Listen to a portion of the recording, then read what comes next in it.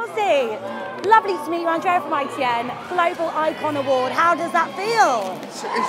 I'm in shock. I don't know where they got that from, but Sharon was the one who told me about it 3 months ago. I was like, what does that mean?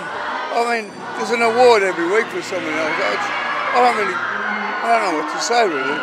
And Sharon, how proud of you of Ozzy? So proud, and it's his night, you know. I just want him to have the best time. Bigger screens than Ed Sheeran, Ariana Grande. You're getting bigger screens. I'm sorry, I can't do it. You're getting bigger screens than anyone else who's been down the red carpet. That's great.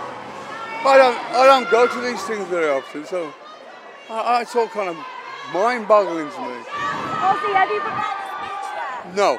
If I rehearse one, I always screw it up. Sharon, bring one for you. No!